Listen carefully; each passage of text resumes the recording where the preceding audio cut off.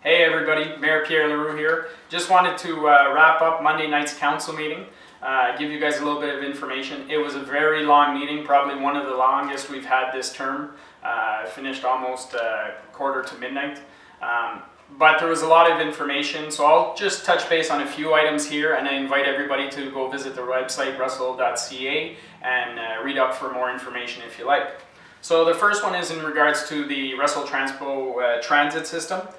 Contract renewal. So council went ahead and renewed the contract for a one-year period with some minor modifications. An express route for Emblem will be implemented, and we also gave directions to the administration to start working on a RFP, a request for proposal, on a tender process as soon as possible, so that we can make sure that we have something out in the public forum next year, so that we have options when it comes to renewing this contract going forward. The second item I wanted to mention was our community profile and Townfolio. So essentially this was a report that was presented to council. We received what is going to be our community profile, which was honestly an amazing document that was prepared by our consultant, which we got some funding to help put together, and the administration. They did a great job, our eco development team, and I look forward to that being out in the public and you guys being able to read up on the township. There's quite some interesting facts, so that was a nice report to read. The next item was a capital charges bylaw report. So this essentially was to put it in basic terms, when new homes are built, there's a fee that's paid for them to be able to take capacity out of our water and sewer.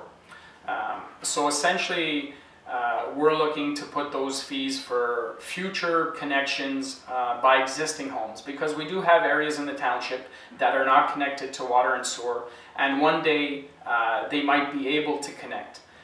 So this would be a fee that they would pay exactly the same as new home builders, who are essentially paying to take capacity out of those pipes. So that was done as a first reading, and that'll be coming back to council. So if anybody has some questions or comments or looking for feedback, I invite you to look at the report online.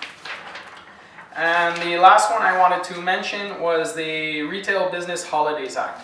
So we got a request a meeting or two ago about a retail business that wanted the ability to open on statutory holidays. So that falls under the Provincial Act, but the Provincial Act allows for municipalities to put a municipal bylaw in place that would give permission for stores to be open on statutory holidays. So the recommendation was not to move forward, but council has given the direction that they would like to see stores have the ability, if they so choose, to open on holidays. I think that the fact that this act was written in 1990, before we had internet shopping, you know, this is something that we have to look at a modern day in times. So, but we're going to be looking for feedback. This will most likely come back at our July 5th special meeting. So if anybody has questions or comments, send them to the township, email your members of council or myself. You're more than welcome, and I'm always available to have sit-down discussions when somebody's looking for one. So that's pretty much it. That was the 4 items I wanted to mention today. So again, I invite you to go look at the agenda online, see the minutes when they're available, or look at the webcast. That's always available. So thanks very much, everybody. Enjoy the beautiful weather, and we'll see you soon. Have a great day.